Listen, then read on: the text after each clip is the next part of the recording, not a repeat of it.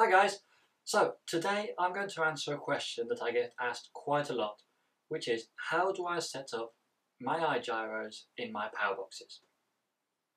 Now, even though I'm going to be showing you on a Mercury SRS, the principle is the same for all Powerbox iGyros. The software is basically the same regardless of whether you have the Mercury, the Royal, or even the iGyro itself. Now, I'm going to show you two ways. Firstly, we're going to do it the proper way, using the software included in the box itself. So the setup assistant and then the flight assistant. After that, I'm also going to show you how to do it manually, if you wanted to do it step by step, or more importantly, if you want to simply fine-tune those settings that you've done in the flight assistant previously. So let's take a look at how we do it. Step by step, so it should be quite easy to follow. And then if you have any questions or queries, by all means drop a line in the comments below and I'll be happy to answer anything, and if necessary even make another video to explain further. Don't forget to like and subscribe, as there are going to be a lot more videos like this on the way. Unit on. We go into the menu. We ignore everything on the first screen and go into Setup Assistant. This will reset the gyro and most of the Powerbox as well. So beware of doing this if it's simply a minor adjustment that you want to make, as it will reset everything. If you want to just do a fine tune or tweak, do it manually in each one of the settings, which we'll show you in following videos.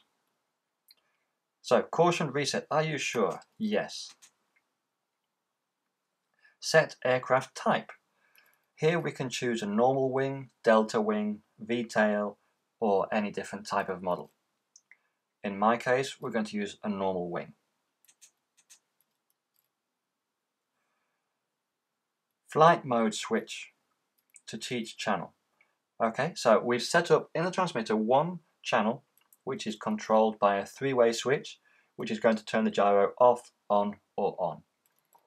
So if we simply flip that, it detects it automatically as channel 7, and you can see it flipping through flight mode 1, 2, and 3 as we go through the sequence. Move slider or knob to teach gain channel. So we've also assigned a channel on the transmitter for the gain on the gyro. So as we move that, it also automatically detects what channel that is, channel 8.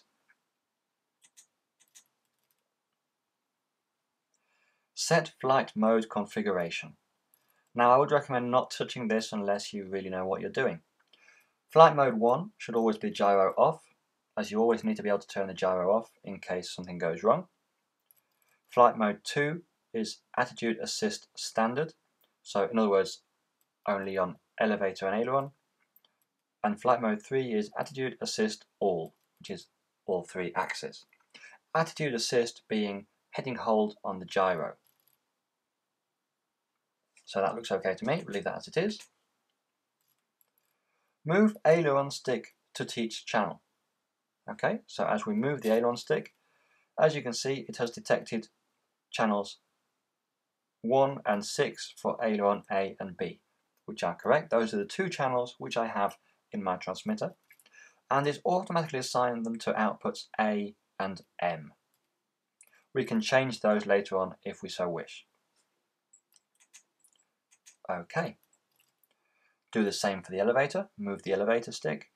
Now, as I only have one channel in my transmitter acting as elevator, it has put both elevators down as channel 2 on outputs D and J. Again, we can change those at a later date. Same again for rudder. Again, I have just the one channel, so both rudders are showing as channel 4. Flap, I'm not going to use flap, so just ignore that completely. Throttle, let me just move the throttle. channel 3, correct.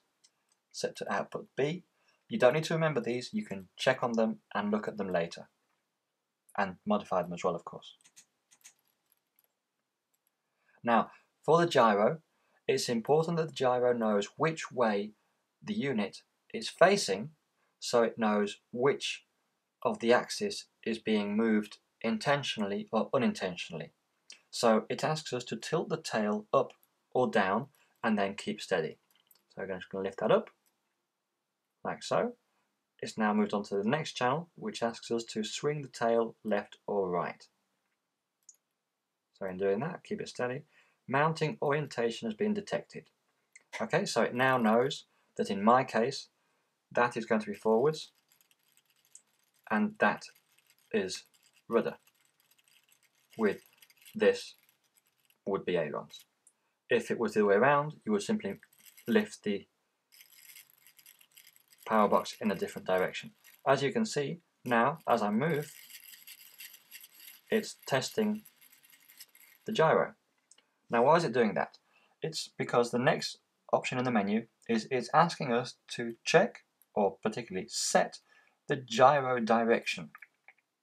What is the gyro direction? Basically, additionally to you having to reverse or not the servos to have the plane respond in the correct manner, i.e. up being up and left being left, we need to do the same for the gyro. The gyro needs to be verified to make sure that upon trying to correct in a particular direction, that it is actually correcting in that direction that is needed, as opposed to in reverse. So what the gyro has done now, what the Powerbox has done now, is it has turned up all the gyro settings to the max, so that with very little movement on the plane, i.e. the Powerbox, we can have a very large movement on the servo to see which way it is responding. So if I'm lifting that, you can see the servo moving left. If that was in the wrong direction, we would go down to, in this case, this was aileron B, and we simply reverse it. So now when I lift it, it goes to the right instead of to the left. Now, when setting up a gyro, when you move a particular surface in a direction, that will always be the direction that the surface should actually move to as well. In other words, if you lift the wing, the aileron should lift as gyro correction. If you lift the elevator should go up. And if you move the rudder or the fuselage to the left, the rudder should move to the left as well. So at the moment, if I'm lifting this to the right, servo is going to the right. That would be pretty much exactly what we wanted. Okay, so we would check all of those channels.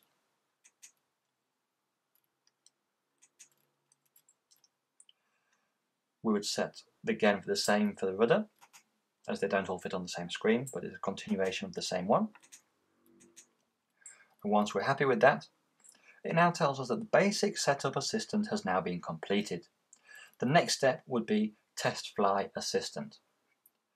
The test fly assistant being exactly what it says on the tin, the assistant that you will use to set up the gyro in flight. Okay, so we've seen how to set up the gyro using the wizard. It's now time to take our plane to the flying field and actually put it in the air and do some real tests with some real gyro. Okay, so we go into the menu. We're going to skip all the first page and go to Test Fly Assistant. Caution, reset. This is going to reset all the gyro settings, gyro gain settings that you had previously.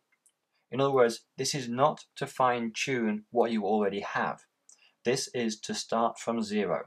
This will have zero gain on every channel, and then you will set it up in flight. Ideal for a first test, or if you simply want to start afresh. So, do we want to reset? Yes. Beware that this does not modify any of the main settings that we did in the previous menu. In other words, it's not going to affect which direction the gyro corrects in, what channels are affected, or anything like that. So we say yes. Plane is zeroing, keep still. What that's doing is it's checking where the gyro is and where the servos are and the trims and sub-trims and everything else. Trying to learn what zero is, what straight and level is. From that point on, anything away from there is unintentional or unintended and therefore unwanted, and the gyro will work to correct it. It now asks us to move all sticks to teach end positions. Why does it do this? This is basically to prevent overstressing the servos. In other words, if your elevator moves to 45 degrees, when you move your servo on your elevator, it will move to those 45 degrees.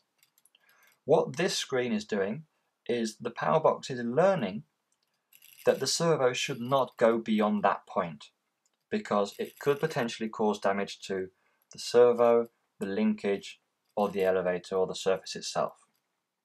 So basically, no matter what gyro input is needed, the gyro will never go beyond that point. Okay, so we move all sticks, elevator, aileron, and rudder, and then press OK.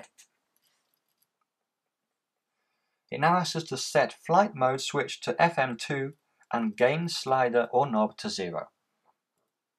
So we need to have the gyro gain slider set to 0, so 0 gain.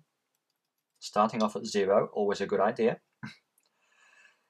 And then once we're ready to go and in flight, we will set the flight mode switch to FM2, like so. In doing so, it's now asking us to increase the gain slowly. So once in flight, we will slowly increase the gain on our gain slider until such a point as when the model starts vibrating or oscillating in any one of its axes. What this means is if the plane starts doing this, you have too much gain, be that on aileron, elevator, or rudder. So basically you want to increase the gain until such a point as when it starts doing that ever so slightly, and then take it back a notch or two. Then fly around for a couple of laps at increasing speed to make sure that at no matter what speed you're flying at, the gain that you have set is correct. In other words, you don't want to find that you've set it at half speed, which is where you would normally start setting it, and that at full speed it starts oscillating. That's no good. That's because you have too high a gain. So we need to go back and just notch it back ever so slightly, as we have done here. Once we're happy with how that feels, we'll simply hit that flight mode switch back to flight mode 1, so gyro off, and it congratulates us for gyro setup completed. Have fun. Okay, so we've now set up all the basics of the gyro, and that has in a single step set up gyro gain on aileron, elevator, and rudder. We can now exit this and continue flying and having fun. Now that doesn't mean that you may or may not benefit from some fine tuning of your gyro gains, as that has done all three of the axes in a single step. So you may have reached the oscillation on ailerons, but be a long way from it on elevator. So whichever direction your oscillation was on, make a note of it, and that channel, that axis, leave it as it is, because you now know that any higher than that, it will oscillate. However, as you have three flight modes, flight mode 1, 2, and 3. You can leave flight mode 2 as you've just set up, with the gain done via the wizard, and manually go back into the menu, and in gyro settings, if you so wished, say, okay, ailerons we know are correct. In flight mode 2, 10% is perfect. However, on elevator, it didn't start oscillating on elevator, so we change axis to elevator, and we have 10% gain. So we may now decide, okay, I want to try a little bit higher gain, but not on FM2. FM2 is my safe go-to gyro. We've tried that, we know it works. Let's try FM3, flight mode 3. That gain, I'm going to increase it a little bit, say to 15%. And then in the next flight, you can start with gyro off or gyro on in FM2, which you've already tested, is already safe, and you've already tried it. And then cautiously try FM3, as you now have 5% more gain on the elevator, and it could be of interest to see if it oscillates or not. If it doesn't oscillate, chances are you'll prefer how it feels. The plane may feel a little bit more locked in and less affected by outside influences. Or if it starts oscillating, knock it back to where it was, because basically that was already an ideal setting. And you can continue playing with these, flight in, flight out, small amounts at a time, being very careful when you do so, just to be able to have your finger on that switch to turn the gyro back to your safe FM2 mode if at any point the model starts oscillating. And there you have it. You have your iGyro perfectly set up to do anything that you want or need. Have fun, happy flying. Okay guys, I hope that you found that helpful. Good luck programming your new Powerbox iGyros, be it your Mercury, Royal or iGyro itself. Happy flying, and if you found this video useful, remember to like, subscribe and hit that bell to keep receiving notifications when new videos are uploaded. I'm going to make it really easy for you. I'm going to put here a ball so you can subscribe. But why not check out one of my other videos right here as well. Happy flying!